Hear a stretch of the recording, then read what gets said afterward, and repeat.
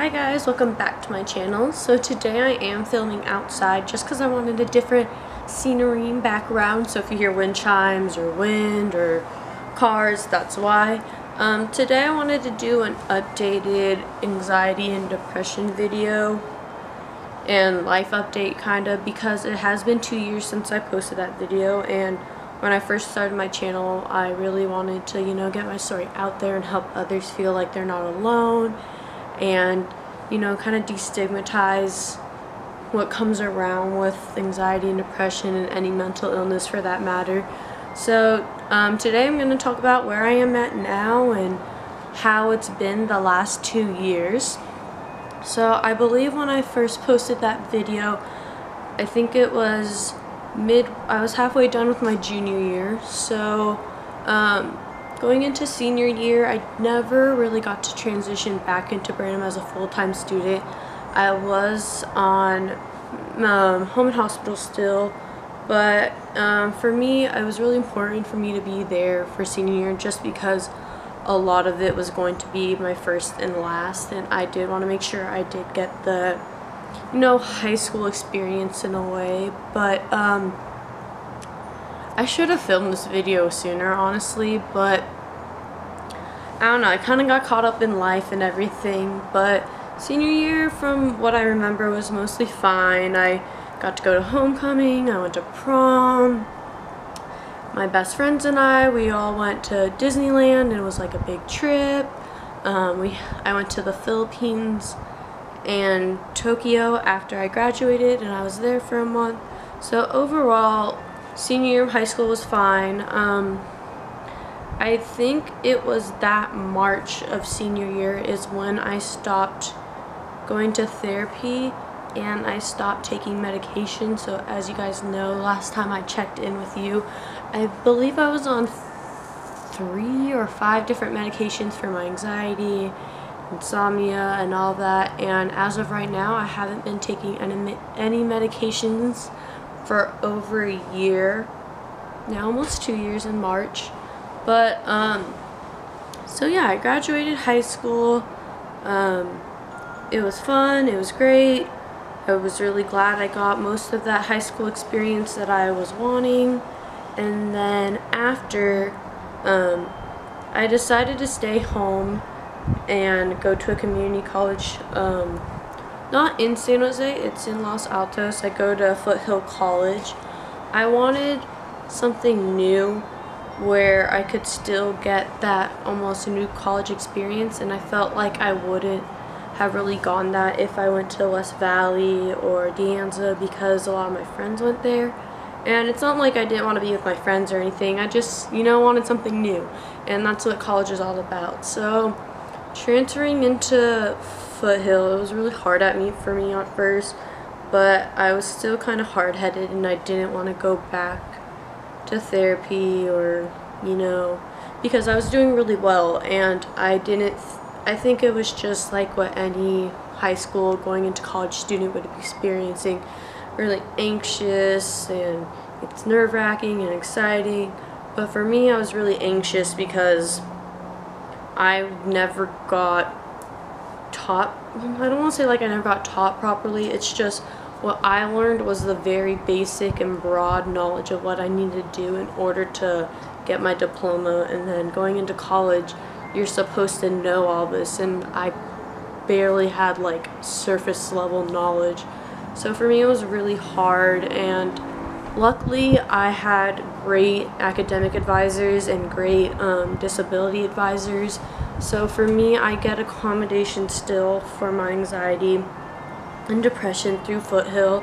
I would say it's similar to a 504 plan. It's not as intense as an IEP, but so I get accommodations like if I need to record my teachers' or my professors' lectures, I can, with their approval, of course. I can take my tests in a testing center instead of in the classroom. I get extended time on tests and homework assignments. There's a bunch more, but to this day I'd say I'd only really use the testing center just because I'm still very test anxious, and being in the classroom just brings up old memories of like comparing myself and thinking I'm not smart enough, and and just self-doubting, and I don't want to be doing that when I'm taking a test. But overall, my transition to college was pretty good. Through that first quarter, I met my boyfriend, which you guys saw in the Disney vlog. We've been dating for almost 14 months now, so that's exciting. Yeah, but I wanted to film this after my first year at Foothill, but then I never got around to it again. I know I've been slacking on my YouTube game, but I recently just posted an everyday school makeup video, so by the time this gets up it'll already be up, so I'll link it down below if you guys want to watch it. But yeah, so I did pretty well academically at school.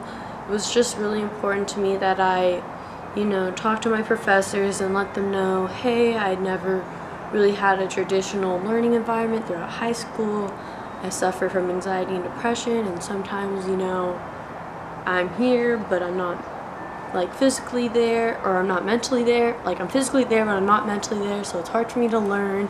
And honestly, for any advice for you guys going into college, I think it's just really important that you communicate with your professors. They really appreciate that, and at least with my experience, all my professors have been really accommodating and really nice, and they offer me extra help if I'm not understanding the subject or anything. So if anything, I'm really glad how Foothill's been going. So I think that's one of the main reasons why I was so successful my first year.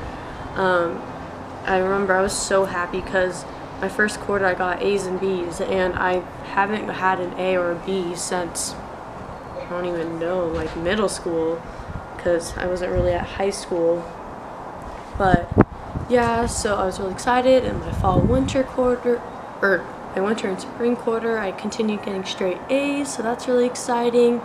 Overall in school and like academically, I've been doing a lot better than I ever imagined. I thought not going to doing home and hospital was really gonna I don't know, just not benefit me and like really hold me back for my goals. But it didn't, so it kind of just shows you that anything you believe in and you put enough hard work and time into it, you can be successful. I didn't mention this, but I am a psychology major, so I'm at my second year at Foothill. I'm about to finish up my fall quarter. Right now I have all A's, but like 2 of them are borderline, so I'm really hoping I'll get all A's. Finals are in 2 weeks, so I'm really nervous about that. But yeah, overall college has been great. It's so much better than high school. I just think that I'm finally in a good place, and I do still have trip-ups with my anxiety and depression, like recently, since it is getting daylight savings and all that.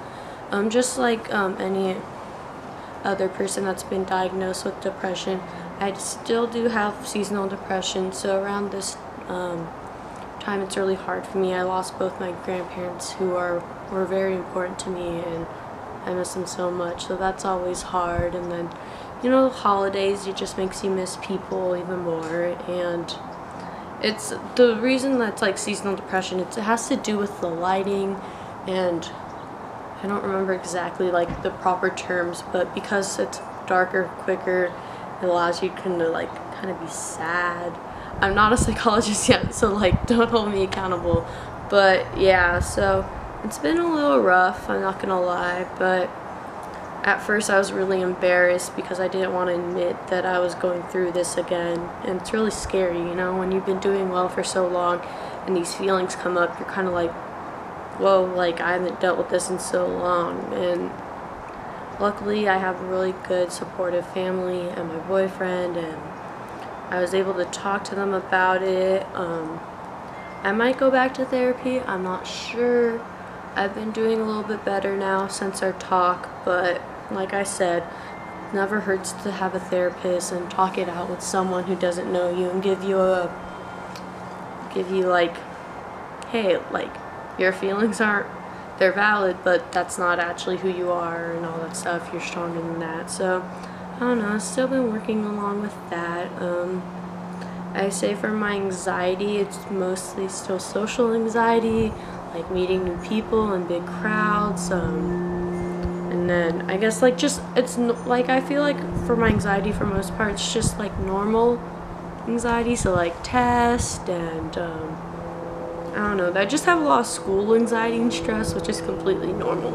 I feel like overall throughout these past 2 years I've really, I don't want to say level out because I will always have my peaks and downs and all that, but I've really come to a nice baseline where I have the coping skills to handle anything that comes at me, and you know, yeah. I don't know if this makes any sense at all. I was saying in my other video, I've been so nervous to come back on YouTube because it's been so long, but I felt that it was really important that I give an updated story because I am doing so well, and I just want to show people who are going through this that like to stay hopeful, and it will turn around, and it just really takes time. And I know it's really cheesy and cliche, and like if I was in your position I'd be like, no, like you don't know what you're talking about, but now that I've come to the other side, I guess, I'm just stay hopeful. Don't get too lost in your emotions, I guess. I don't know, it's weird. But yeah, so for like my anxiety and depression, I feel like I really have a handle of it now. I'm hoping to transfer next year to UC. I just submitted all my applications not too long ago. I'm not sure. I might stay at Foothill another year and get 2 associate's degrees instead, because I'm not sure if I'm going to finish on time. But yeah, so like that's school. But yeah, I have a boyfriend. What? Big life update. And we've been dating for almost a year, and we only have 1 video together. I'm going to try to get him onto my channel, and maybe he can do my makeup, or I can do his makeup, or a lot of you guys are asking for my dad to come back on my channel, so maybe I'll do like dad versus boyfriend tag makeup challenge, something. I think that will be a lot of fun. What else is going on in my life? The camera shut off again. I still haven't gotten a new camera, and I don't want to because I'm not so consistent with YouTube, but I was saying that I finally feel like I'm in a good place where I don't feel anxiety or stress talking about school, just because I'm so proud of myself how I've done the past year.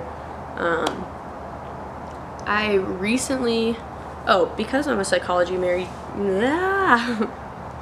because I'm a psychology major, I've been really applying myself to the field. So a couple of months ago I got a job as a behavioral skills technician, so I get to work with kids who have autism and, you know, kind of help them, but I haven't been able to start because of my knee. I'm hoping it's not serious because I really want to work there soon. What else? At Foothill, I'm in Psi Beta, which is an honor society for psychology majors. We get to go to like all these different events, hopefully. I'm hoping to get my research paper project into the WPA. Me and a couple of group members, not my whole group is not doing it. What else? I don't think there's anything else to update you guys on. I kind of feel bad that I waited so long to do an updated anxiety and depression video, but I think I really needed this time to kind of fully develop, I would say, because I think even if I did it after high school, it would have been still so new that I don't really know where life is at and my perspective on my anxiety and depression. And I think I should have done after my first year, but it's only been 2 quarters since my first year, the spring, or the summer, and almost at the end of this quarter. So I don't know, hopefully this video was helpful for you guys. Hopefully for anyone going through a mental illness, this gives you hope and reminds you that you can do it, and you will get to the other side. It just takes time, patience, you know, you always gotta work on it. Now, I'm not saying that like I never have anxiety or depression, because I do. I probably always will. It's a part of life, but right now I feel like I'm finally in a good place, and I have a better handle on it. I'm not suffering as much, because I do suffer a little.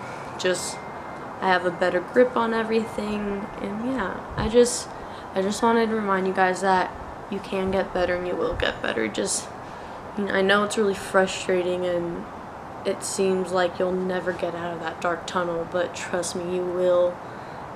And honestly, we are one of the strongest people ever. We're so mentally strong. We're constantly fighting with ourselves and our brain and being kind of abusive to ourselves, but trust me, it's worth it. Once you get to the other side, you're just so happy, and I think you guys can tell that I'm really happy.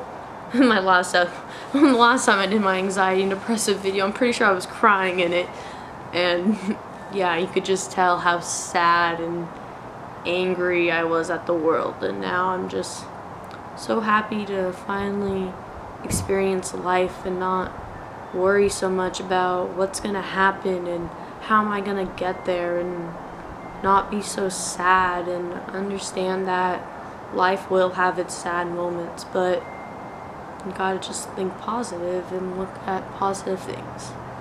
So yeah, that's all. I just wanted to check in and update with you guys. Hopefully I'll get more videos out. I'm currently pre-filming. I have finals in the next week, so I'm just trying to film up and then edit, so hopefully by winter break I can just do a bunch of filming and get a whole bunch of videos out. I really miss YouTube. YouTube was a great outlet for me for when I was really anxious and depressed, since I wasn't going to school. So I really want to get back into it. I want to come up with more tips to help you guys and more ways to be happy, I guess. I don't know. Thank you guys so much for watching. I'll link last week's video down below. I'll link my social media if you guys want to follow me. Comment down any comment down any video ideas you guys have for me or you want to see. And yeah, thanks for watching, guys. Bye.